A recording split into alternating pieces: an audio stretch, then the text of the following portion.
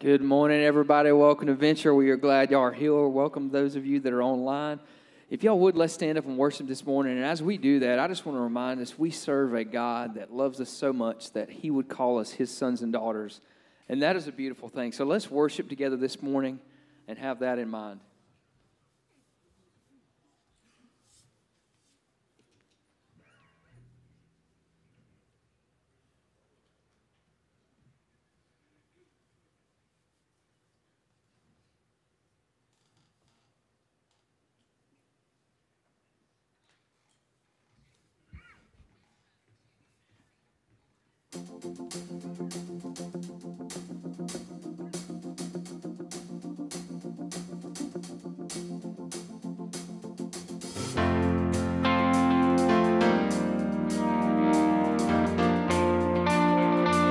Out together. I was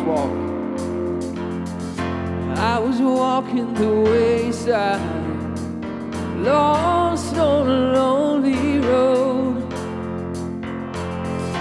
I was chasing the high life, trying to satisfy my soul. All the lies I believed in left me crying like the rain. Then I saw lightning from heaven, and I've never been the same. Sit it up, I'm gonna climb a mountain, I'm gonna shout about it. I am a child of love. I found a world of freedom, I found a friend of Jesus. I am a child of love.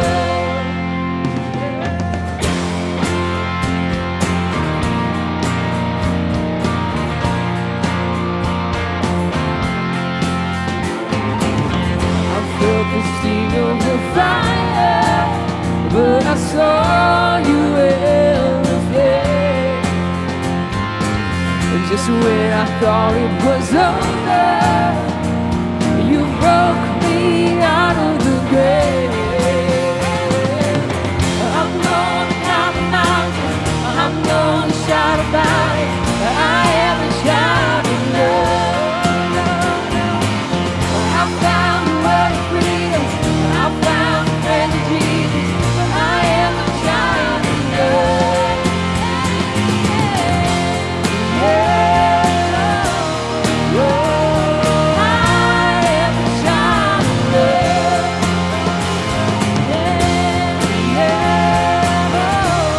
Oh, I am a child of love. Nothing can change the way you love me. Nothing can change the way. Nothing can change. I belong to you. Yes, I do. Nothing can separate. Nothing can, church. Nothing can change the way you love me. Nothing can change the way I belong to you. Yes, I do. Nothing can separate. I'm gonna climb a mountain, I'm gonna shout about it. I am a child of love. I found a world of freedom, I found a friend in Jesus. I am a child of love. I'm gonna climb a mountain, I'm gonna shout about it. I am a child of love. I found a world of freedom, I found a friend in Jesus. I am a child of love.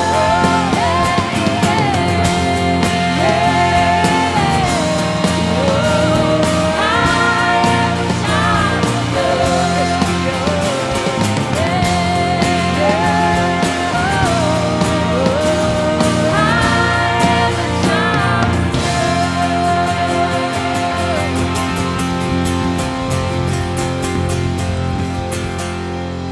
Amen.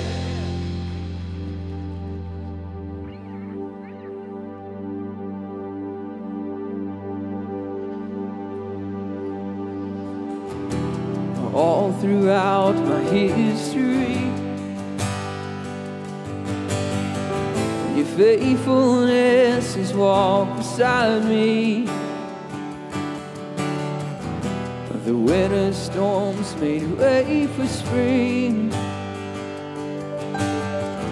In every season, from where I'm standing, I see the evidence of your goodness all over my life, all over my life. I see your promise, I see your promises and fulfillment all over my life, all over my life. Help me remember when I'm weak. Fear may come to feel relief. Lead my heart to victory. You are my strength, and you always will be. I see the evidence of your goodness all over my life, all over my life. I see your promises and fulfillment all over my life, all over my life. See the cross, the empty grave. The evidence is endless. All my sin rolled away because of you, oh Jesus. I see the cross, the empty grave. The evidence is endless. All my sin rolled away because of you, oh Jesus.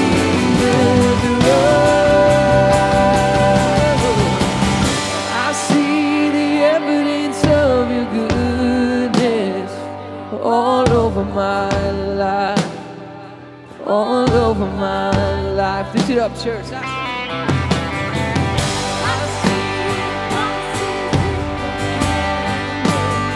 All over my life, all over my life. I see the evidence of your goodness all over my life, all over my life. I see your promises in fulfillment all over my life, all over my life. So why should I fear? Oh, the evidence is here. Why should I? Why should I fear? Oh, the evidence is here.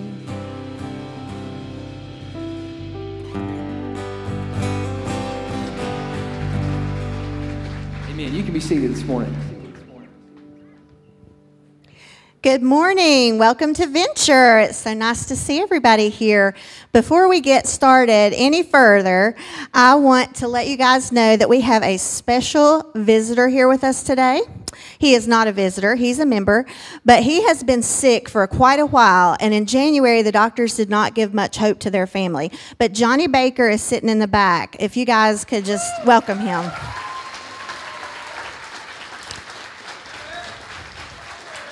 Sit down. It's so good to see you, Johnny. We're happy you're back. So I'm Wanda. I'm the Children's Ministry Director here. You probably saw me last week. They made me get up here again last week and this week. But I want to thank you guys for helping us with our Kids Zone. We are in dire need of volunteers. If you have any inkling at all of serving, please. Dallas and Lincolnton, both campuses need volunteers really bad. And you're going to watch a video here in just a second. But before we do that, if we could get our ushers to come forward. Let's pray over the offering. God, we're just so thankful for letting us be here today, Lord God. Thank you for the beautiful sunshine and for all the many blessings that you've poured out on us. Lord, I just pray for Austin as he brings the message this morning. Lord, I pray for these tithes and offerings, Lord God, and I'm just so thankful because without them, I would not have my job. And I'm thankful that the pastors and all the staff, that's what benefits, and this church benefits from these tithes and offerings. And I just pray that you would bless them. And Lord, just be with us throughout the rest of our day, and we just thank you for everything. Amen. Hey, Venture, I'm in the most exciting place you could ever be on a Sunday morning. Venture's Kids Zone. It is a crazy awesome place for you to serve and pour your life in to children, including my own are up in here. And so I just want to show you around real quick and some of the cool opportunities you've got to help out in our children's ministry, and there are a ton of them. So, camera can pan around. Our band's getting warmed up. Long-haired hippie dude is my son. He's leading worship. He's going to be gone all summer, and so we need some help in that area. You can spin back around here, and I'm going to let you see one of my other kids up in here serving. Spin on around, and here's Alberto and Ada. Ada's my daughter, and they're here serving, getting ready for the AVL because we rock it out right up in here. We got the lights going on. We got the words all over the place. We'll train you how to do this stuff. And then there's all kind of awesome recreation, and so every time we come in, right behind me is our, it's like Gaga pit. This is like dodgeball on adrenaline. It's a lot of fun, but just opportunities for you to get in, serve, play with the kids. If you notice, we have these tables around here. They break up, they'll get in groups, have conversations. This is a wonderful time for you to hang out and have some conversation with the kid. So you don't have to be a teacher. If you can just hang out, you can come in and hang out. Let me show you our other rooms real quick, all right? Our preschool and our nursery here. Come on with me. Take a peek at this real quick, all right? Here's our nursery, and we particularly need help in this area. And let me show you why.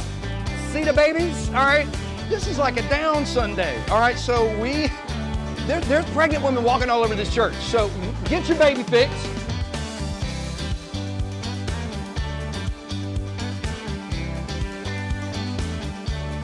They do all kind of things in here, from teaching the children. They use video formats. They have music for them. They do games with them.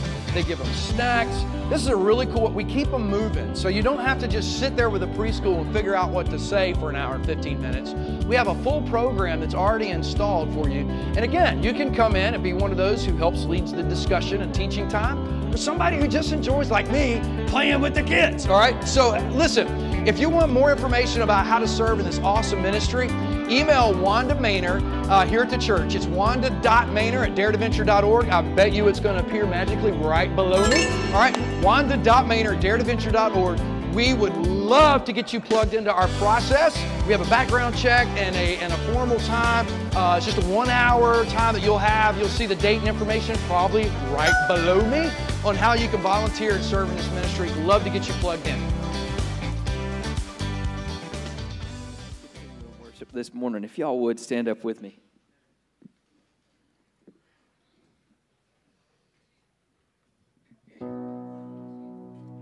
No longer I who live, but Christ in me, for I've been born again. My heart is free, the hope of heaven before me, the grave behind. Hallelujah, you brought me back to life.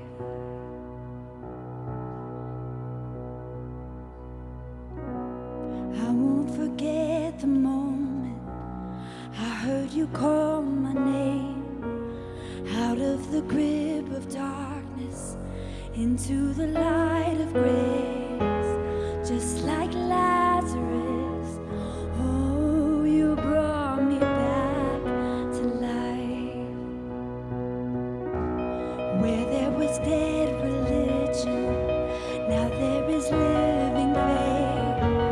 All of my hope and freedom are found in Jesus' name. Just like Lazarus, oh, you brought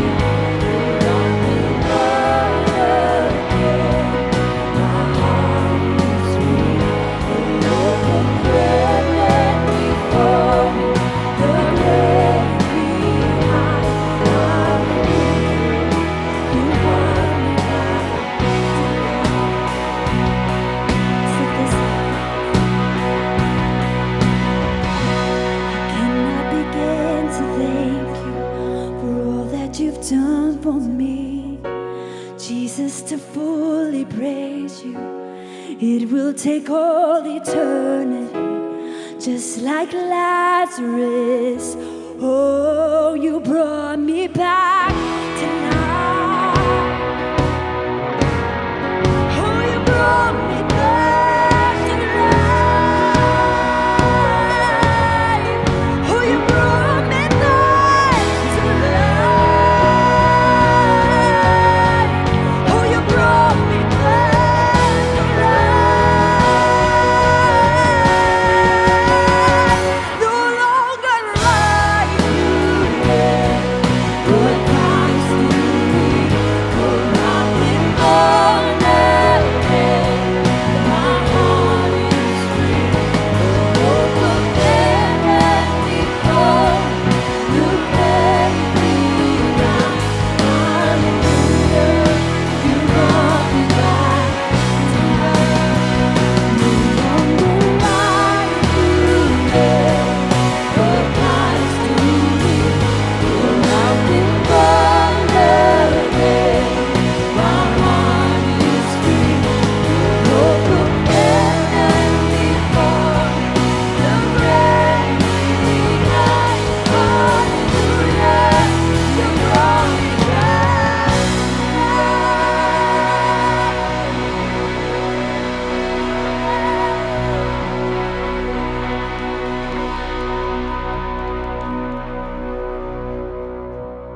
Amen. Let's pray. Father, we thank you so much, Lord, that we can sing beautiful words like that. We can stand in a place and worship you for who you are, Father. There are so many things going on amongst our lives.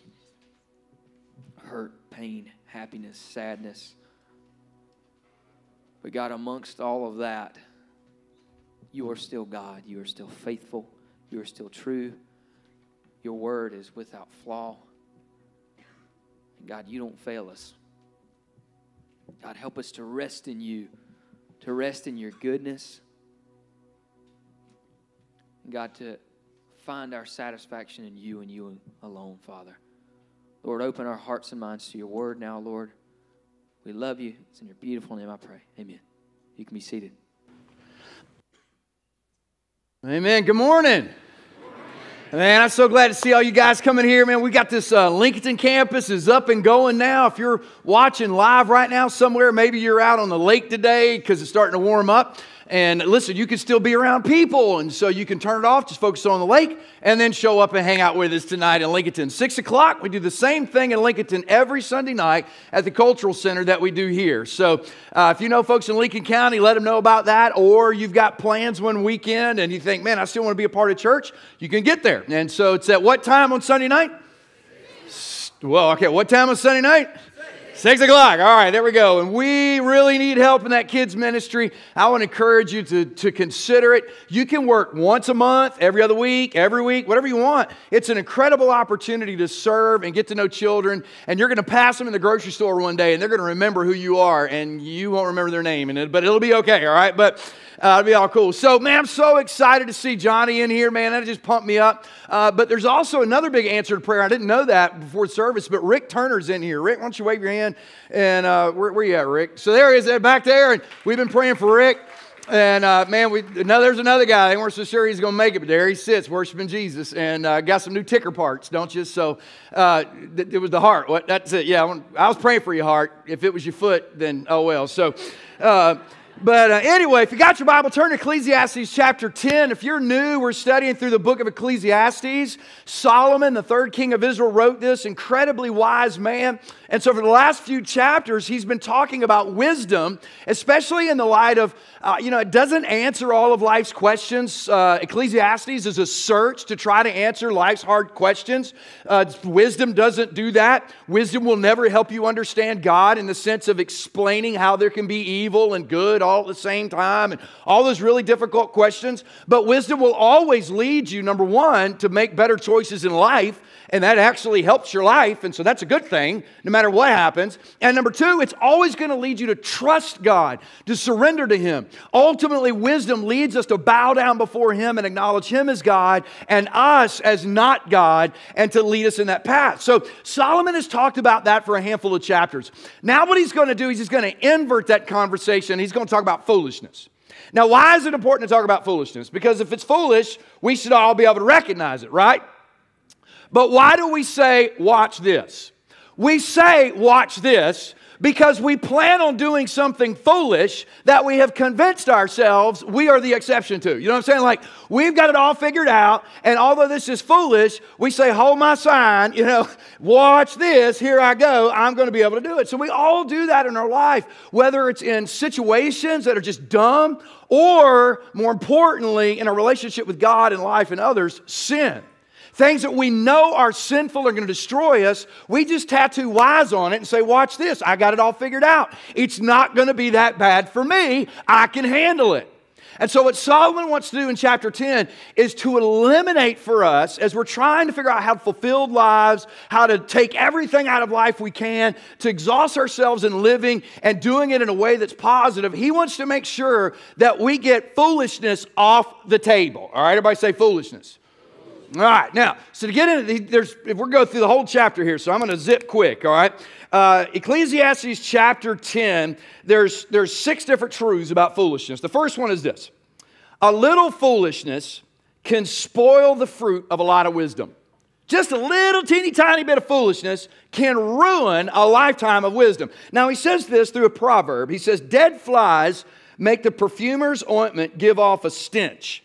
So a little folly outweighs wisdom and honor, just a little bit. So the imagery here of a perfumer, they would use hyper expensive oils and spices and things that they would have to bring in from months and months journeys away with traders that would come in. They would trade for this super expensive stuff. And so they would go through this intricate process to develop these perfumes, these stupid expensive perfumes. And as they were getting ready to seal it, if somehow a fly could sneak into that thing before it got sealed, when they sealed it up, all that work, all that effort, and all that money would be ruined, because when they opened it up, that fly would have rotted and completely ruined it.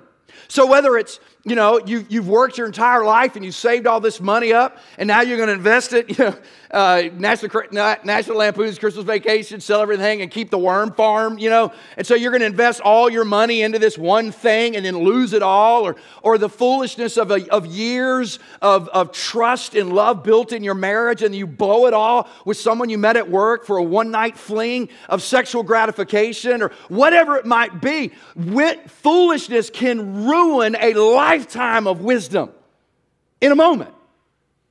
A lifetime of integrity and trust and respect for your own self, and then you go get drunk one night, get behind the wheel of a car and kill somebody. There's no unwinding that. You understand that? So Solomon's like, you and I need to understand just how big of a deal the sinful foolishness in our life is. It can destroy decades of what it took to build. Now, of what wisdom took to build. Number 2, the second truth about foolishness is that foolishness takes you the opposite direction of wisdom. Now, I know that ought to be a common sense thing, but remember, watch this. All right, so we all have that in our life.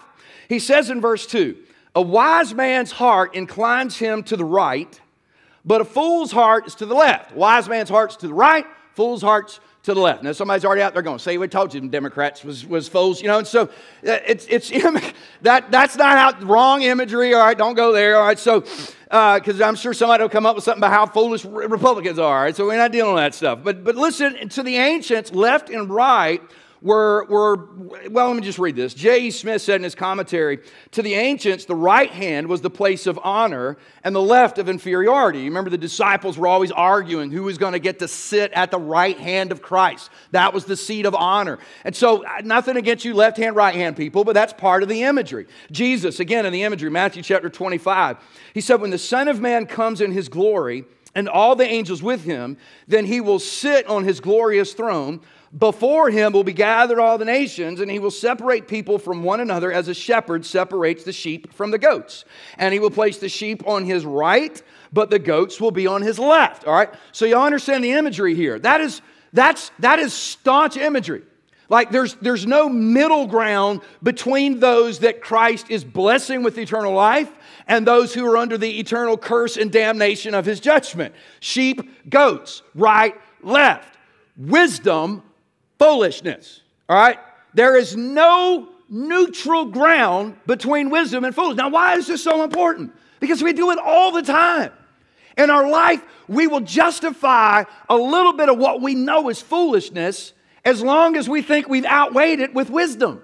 And then somehow that'll like bring us to some neutral point of a decision that's not that bad. Imagine trying to climb a mountain. You've got this huge mountain in front of you, and you go, you know what I'm going to do? I'm going to get me a bungee cord, and I'm going to attach it to that big old 25-foot round oak tree back there, and I'm going to lock it into my backside, and then I'm going to climb up this mountain with this bungee cord hooked to that oak tree at the bottom. Now that would be what? Foolish. That would be absolutely foolish. But that's what we do. Foolishness is literally pulling you the opposite direction of wisdom. And so when we allow a little bit of foolishness in our life, what we're placing in our life is something that's literally pulling against us and creating a more difficult task in our life. Pride is foolishness. As we justify pride in the wrong sense of the term. Pride, arrogance, bitterness, jealousy, envy, sexual immorality, all of these things the Bible says is utterly foolish. And it is pulling us away from experiencing life.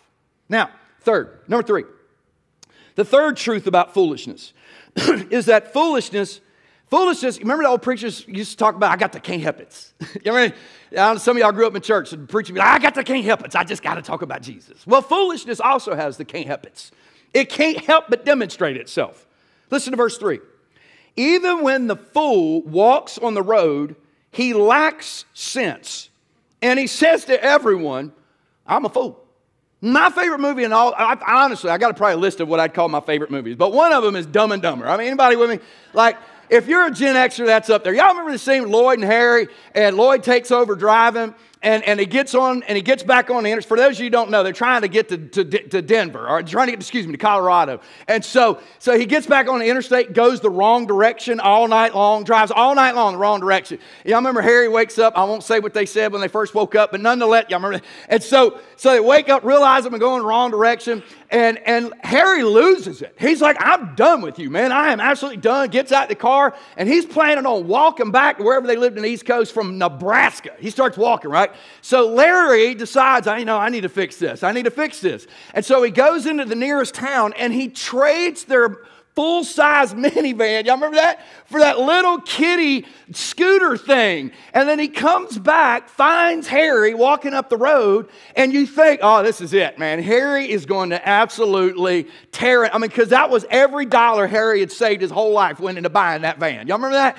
And now he done traded this van for this little scooter thing, like kid scooter. He even had training wheels on the back of it. And he pulls up, and Harry says to Lloyd, just when you couldn't do anything any more stupid, you totally redeem yourself. Y'all remember that? Like, in the movie, we're all dying laughing. We're like, because that's the dumbest possible thing ever. Like, who would be that stupid to trade a full-size van for a scooter? Even though it did get 70 miles to the gallon. That was his mindset, right? But foolishness just always has a way. That's what Solomon was saying. Like, foolishness just can't help but demonstrate itself. So just think about how we allow sinful foolishness in our life and think we're going to cover it up. We think somehow it's not going to get out. Somehow it's not going to show itself. Well, let me encourage you, foolishness can't help it. It will always demonstrate itself. There is no way you're going to be able to cover up the sinful foolishness in your life. It will eventually lead you to do exactly what them two knuckleheads did in that movie. You will demonstrate to all just how deep the foolishness is in your life. Now, number 4. Fourth truth about foolishness. Power and success don't exempt you from being foolish. Now in America, we ought to all get this, right? Like we all should be able to figure this out. None of us, all of us make fun of politicians, even our own. You know, Republicans only make, I've learned this, Republicans only make fun of other Republicans when they know there's no Democrats around. And Democrats only make fun of Democrats when they know there's no Republicans around. But at the end of the day, we all make fun of people, right? Because it just doesn't seem to matter. Whoever gets elected, the moment they get in office, what happens? Same thing, right? It's like they get warped into whatever happens to them up there in Washington. Solomon wanted people to know just because a person has power and authority doesn't mean their decision making is going to be wise, right? Now, I know that shocks actually some of you because some people literally believe whoever they voted for is Jesus. And therefore, whatever they do is right. I mean, it blew my mind when Trump was president. Trump could do something stupid, and people who are like, Trump. I mean, Trump could get up and say the dumbest thing ever, and people would justify it. You know what I mean? Like, same thing with when Obama was president. Some policy that was absolutely crazy, and it would get spun. So people put these blinders on their heads towards whether it's their preacher or, I mean, except this one, right? But whether it's their preacher or their politician, we all of a sudden, we look to people in power and authority and we start imagining that they're perfect. And Solomon, who is king's like, no, Just because you end up in a position of power and authority, whether it's in a business or in politics, doesn't mean you're exempt from this. Watch how he says it. He goes, number 4, verse 4, if the anger of a ruler rises against you, don't leave your place. For calmness will lay great offense to rest. All right, what is he talking about there? Well, he's basically, the context here is of a foolish king who's spouting out in anger, okay? And he's saying to everybody that works for a foolish king who makes decisions based off of emotion instead of intelligence, that you better not speak while he's acting that way because he's a fool. And a fool's going to respond that way. He goes on, verses 5 through 7. There is an evil that I have seen under the sun, as it were an error proceeding from the ruler.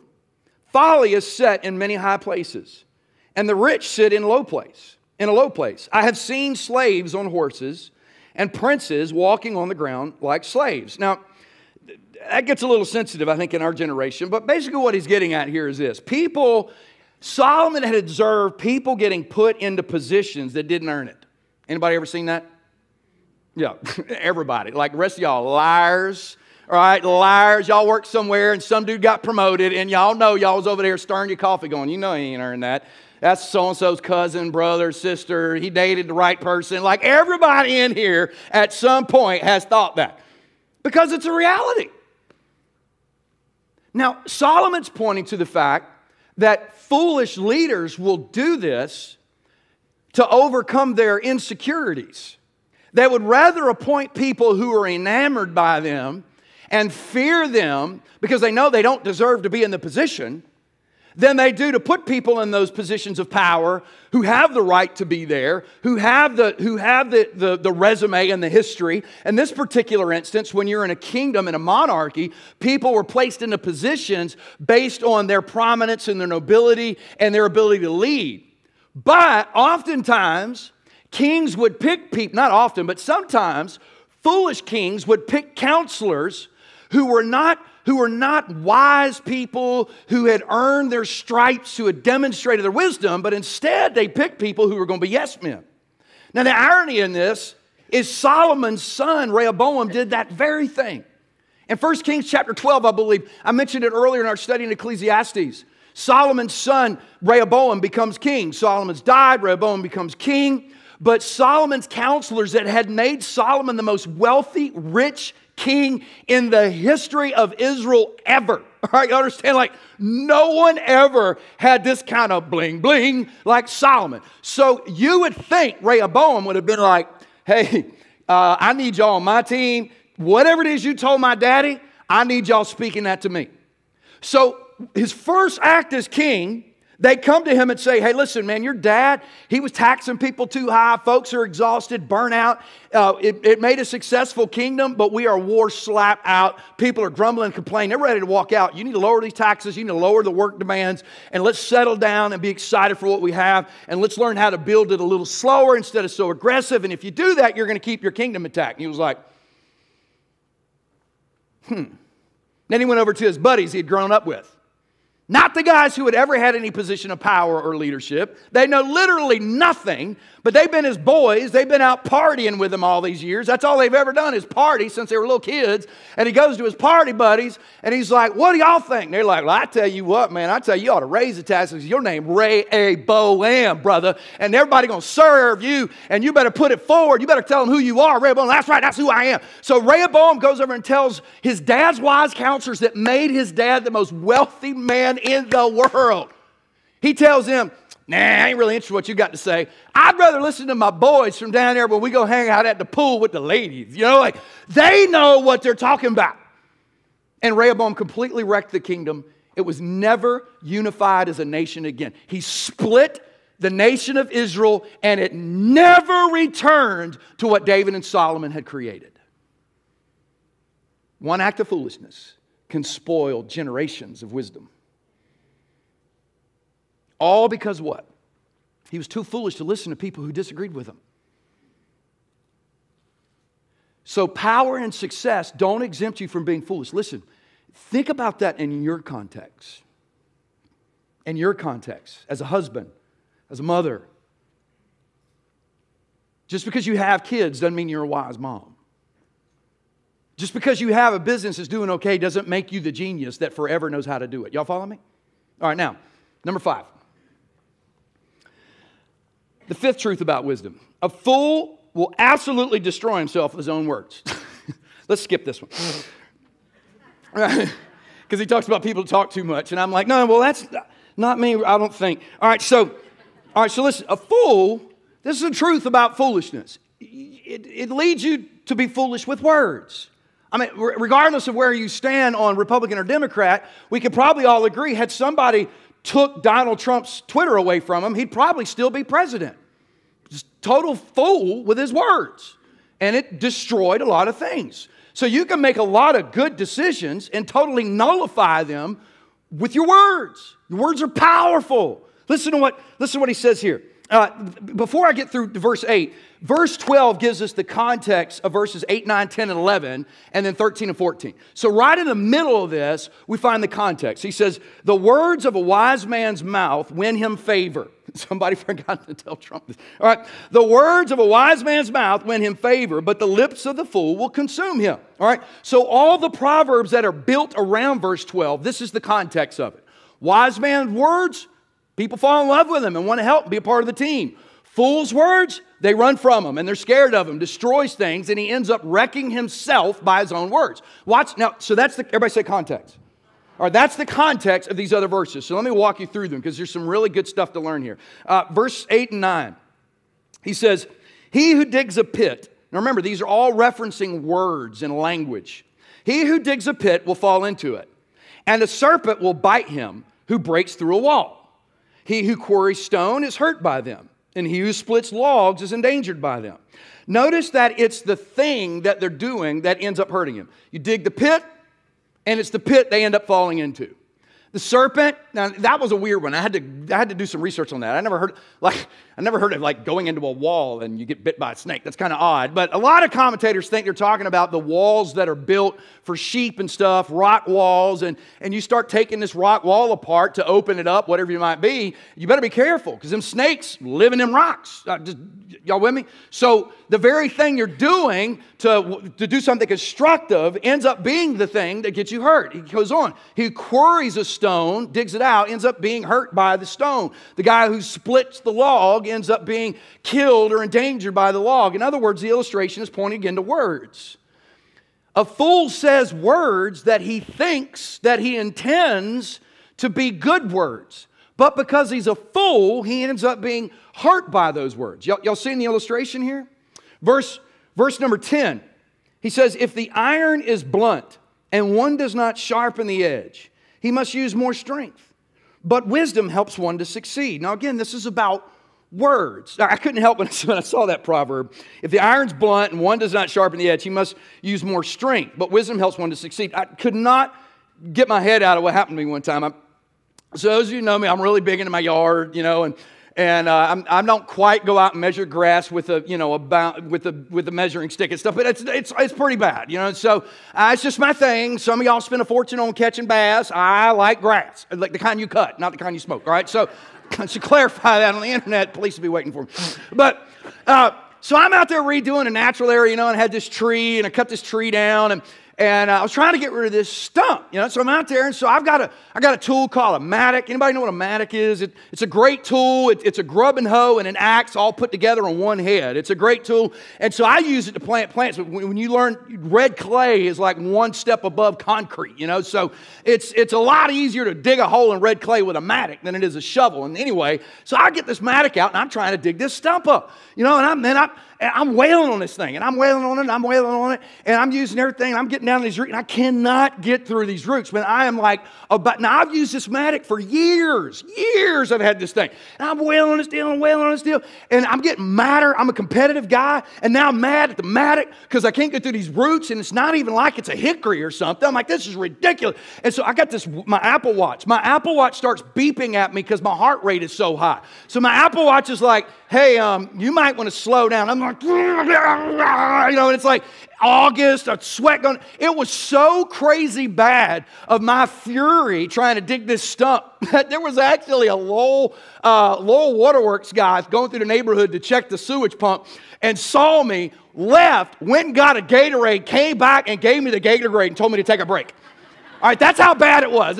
He's come to our church some. He's like, preacher, you need to take a break. You don't really look good. I'm out there. I don't know. Maybe I was saying some words. I don't know. I was thinking them. I just don't think. Maybe they came out. I don't know. But so finally, here's what happened. I'm trying to get through this stump. I'm about to die. There's a man who actually thinks I'm going to die, who literally stops and gets me to quit for a minute. And as I'm drinking this Gatorade, I thought, I wonder if you're supposed to sharpen a mattock every now and then. Never. It's something as simple as that. So I go in and I didn't even have anything to sharpen it with. I ran up to the little cheap tool place, bought me a grinder, and I sharpened the blade. Y'all understand how easy that stump came up out of that ground when I actually had a sharp mattock? You know what I mean? Like, it was like one whack through that root, one whack right through it. I was like, this is amazing, right? Work smarter, not harder, right? So that's the whole concept here. But I got a good workout. I was really hungry that night. The point of the story is to illustrate exactly what verse 10 is about. It is amazing when we will just pause and think about what we're going to say before we say it, and then speak something sensible, constructive, that it creates momentum with almost ease sometimes. But in our fits of anger or jealousy or envy or whatever it might be, where we're really just self-absorbed, and we start spitting out words, it ends up making much bigger messes for us to clean up. The wise word goes right through and accomplishes. The fool's word just creates more work. Kind of like Donald Trump's marketing team when he had to fix everything. All right, now, verse 11. He said, if the serpent bites before it is charmed. Again, speaking of words. If the serpent bites before it's charmed, there's no advantage to the charmer. Speaking of timing of words. Everybody say timing. Ever say the right thing at the wrong time? Yep, turns out to be the wrong thing. I want every married man in the room to raise their hand. All right, because we've all said the right thing at the wrong time. All right, there we go. I was just going to go and keep you from being liars. Verse 13 and 14. He summarizes this up this way. The beginning of the words of his mouth is foolishness. Again, a fool in his words. The beginning of the words of his mouth is foolishness. And the end of his talk is evil madness. A fool multiplies words, though no man knows what it is to be, and who can tell him what will be after him? In other words, the fool says something dumb, and he only follows it up with more foolish stuff that makes it worse. Just keeps digging the hole deeper, thinking if I'll just keep digging, somehow I'll get out of the hole. Wise people learn to use words. Everybody say words.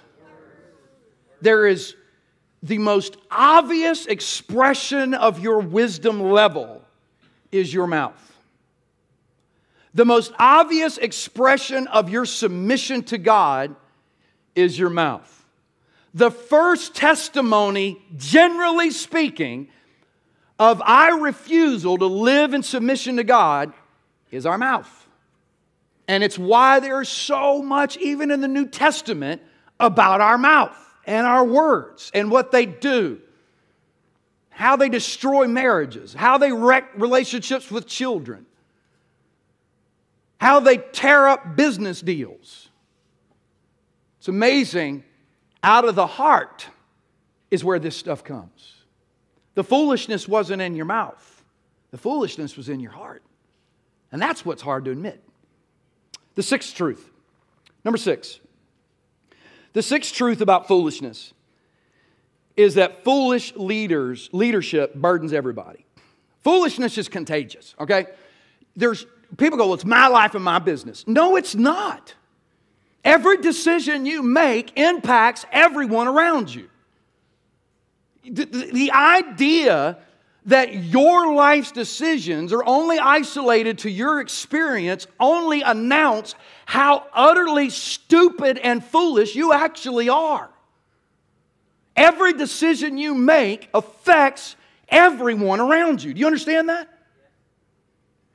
And so he says in verse 15, the toil of a fool wearies him, for he does not know the way to the city. It's a general testimony of a dumb lead, just a complete foolish person. The picture, when you raise crops, you raise them outside the city, but you sold them in the city. So only a fool would put all the efforts into raising all these crops and not even know how to go into the city to sell them. That's basically what the proverb is getting at. It then goes to verse 16. Woe to you, O land, when your king is a child and your princes feast in the morning. Lord bless you if you got a kid king, because he ain't old enough to be mature. Now, I know when we were all 22, 25 years old, we were convinced if we just became president, we'd fix it all. Y'all remember that? Maybe some of y'all weren't like that. I was. You know what I'm saying? But it takes years to get wisdom. As wise as we all might have thought, and nothing against you 20-year-olds, all right? I'm just trying to help you. You're going to be wiser when you realize that you're not real wise yet. And that means you're going to rely on people who are older than you to give you some information. They've been there, they've done that, and they got the scars to prove it. We talked about that before.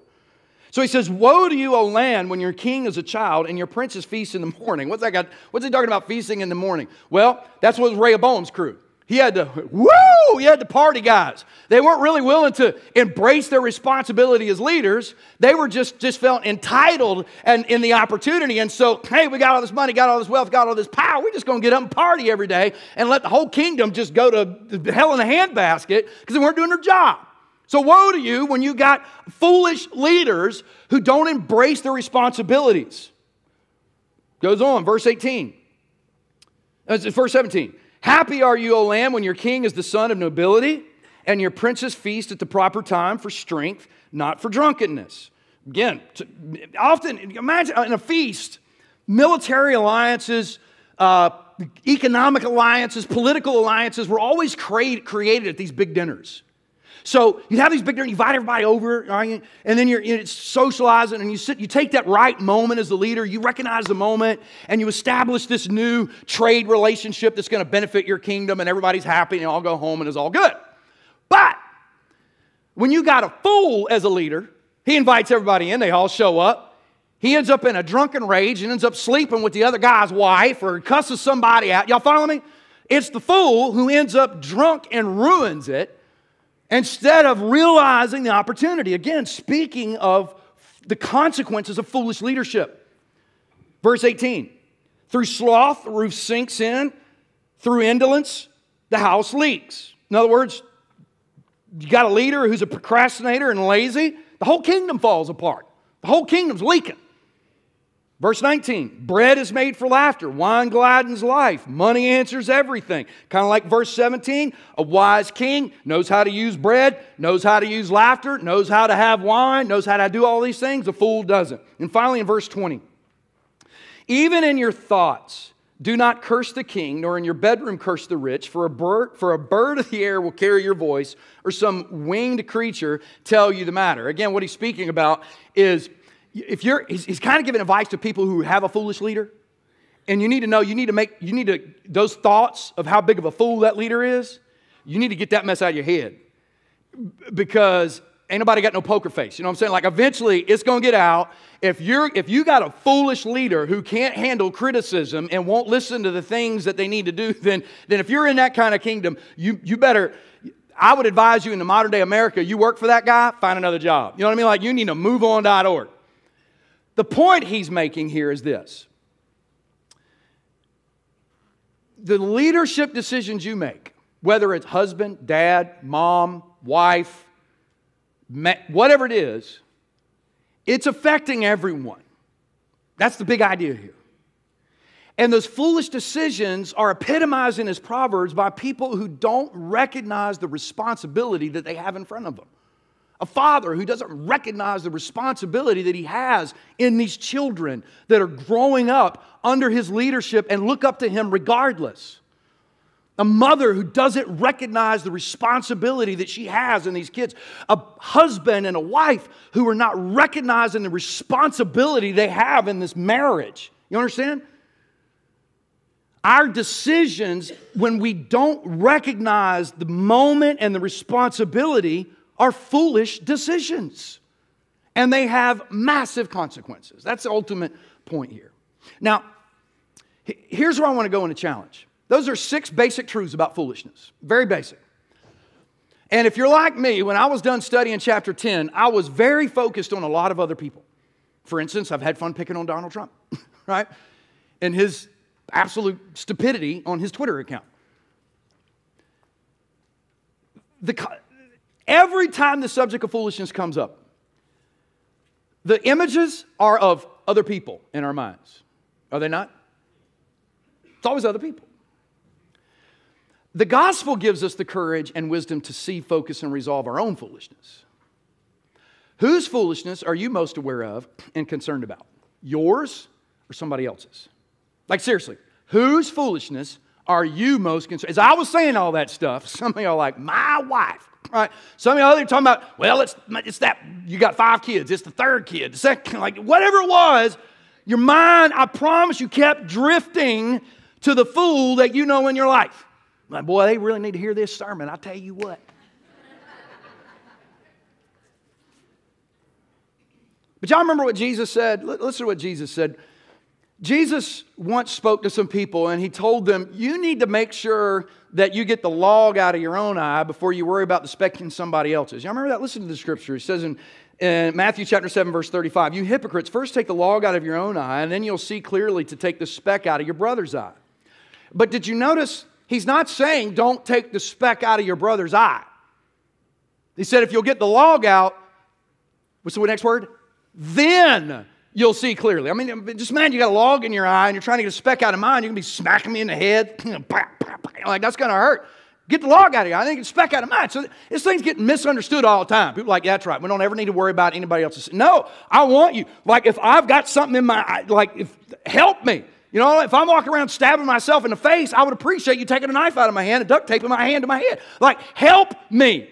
But I don't appreciate it if you got a log sticking out of your eye, because as you try to get a knife out of my hand, you're going to knock me out with the log. Right? So get the log out of your eye, then you can help me with the knife. Does that make sense? But we get so consumed and we redirect. The classic story in the Bible of this redirection is in John chapter 4. Jesus meets a woman at the well, and he says to her, everyone who drinks of this water will be thirsty again, but whoever drinks of the water that I will give him will never be thirsty again. The water that I will give him will become in him a spring of water welling up into eternal life. So he meets this woman at the well, and he shares the gospel with her. I've got water that if you drink, you're never going to thirst again. Now, the woman didn't quite understand what Jesus was saying, and she asked to have a sip of this water that, you know, so she wouldn't have to come back to the well and draw any more water. She completely missed the point of what he was saying.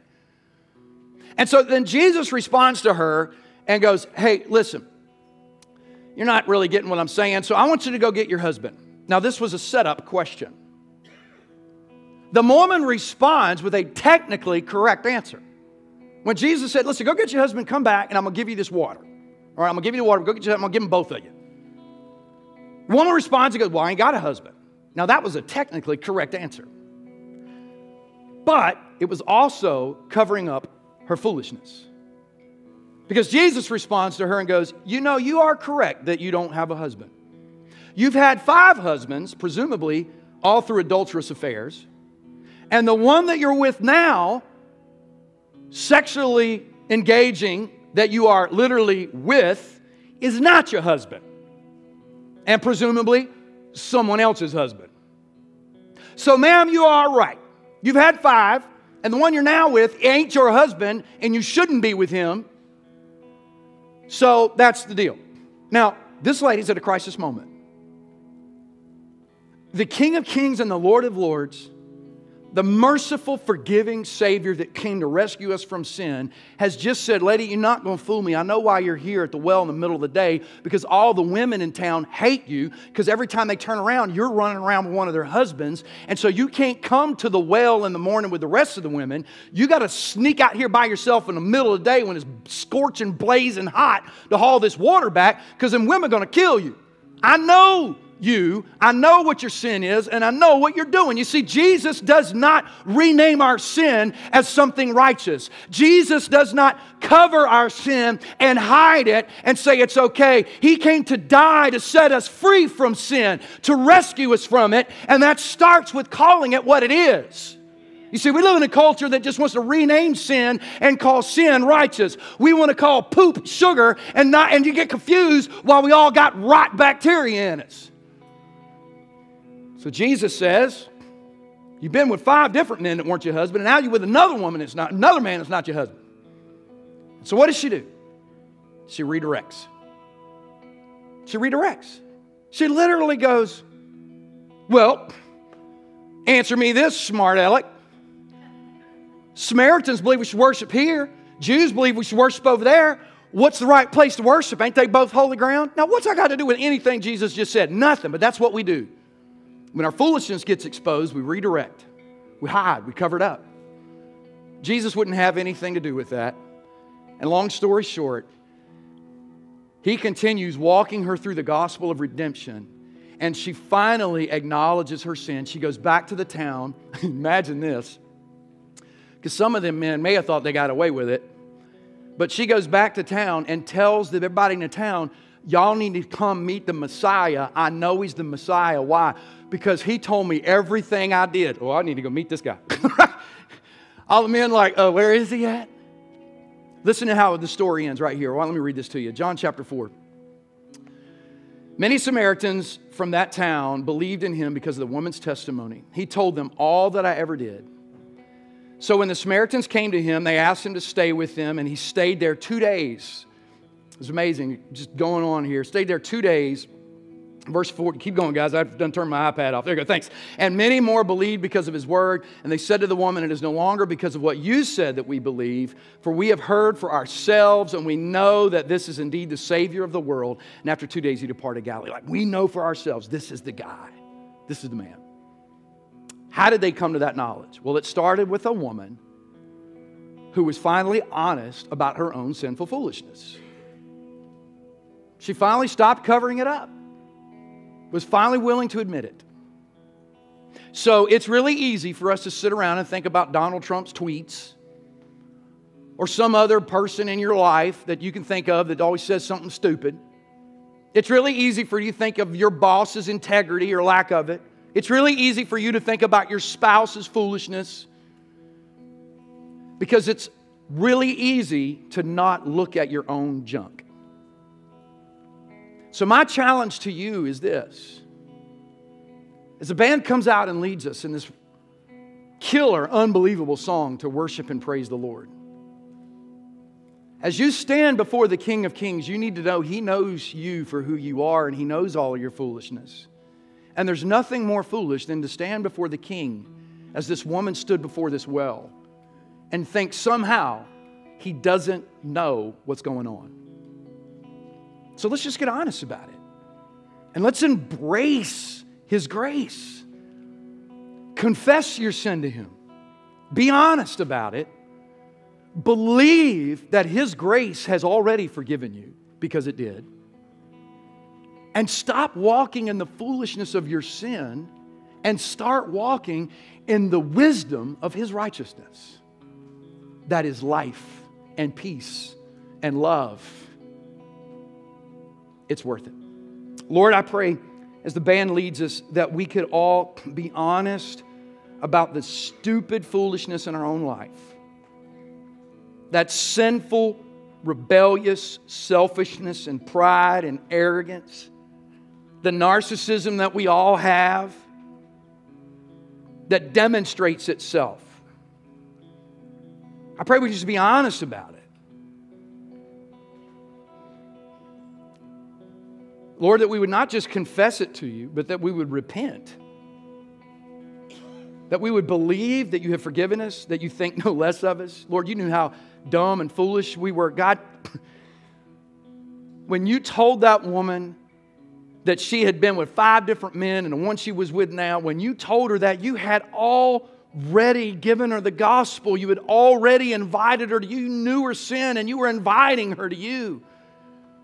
Lord, I praise you for your grace. You are inviting us no matter how foolish, no matter how big of a train wreck a person has made of their life and their family and everything else around them. You are inviting every one of us by your grace, by the blood of Jesus, by His righteousness, to stand before you, not in judgment, but as a favored child. And so, Lord, I pray we would believe that truth and repent and embrace it. In Christ's name.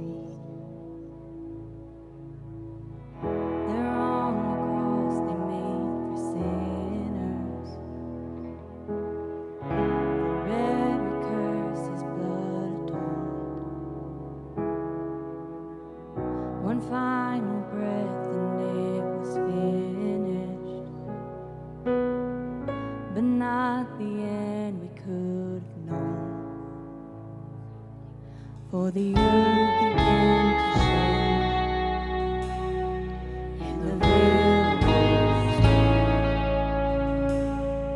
What sacrifice was made as the heavens rolled?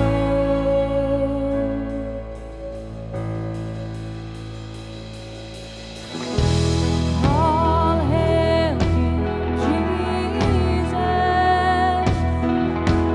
All hail the Lord of heaven and earth! All hail King Jesus!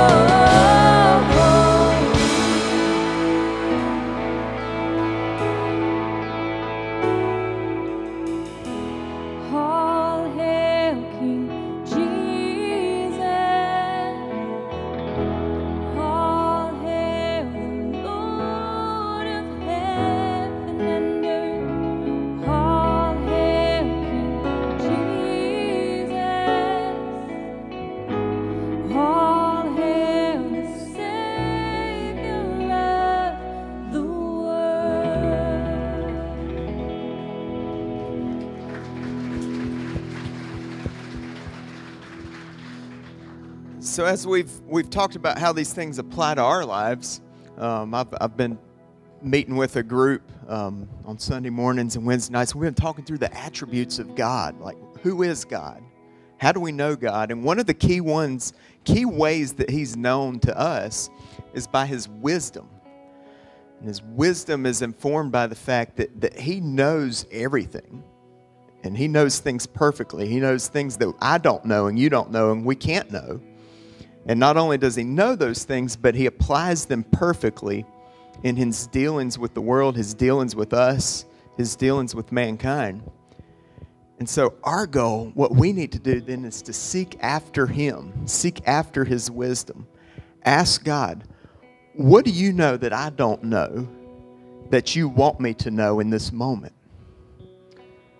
And if we always will ask that question, it'll give us a different perspective on the things that are going on in our lives. It'll allow us to maybe not get the answer we want to have, but it'll allow us to worship Him. It'll allow us to be in this relationship with Him. So the offer to you as far as we go as a church is, man, seek after the wisdom of God, but do that with other people.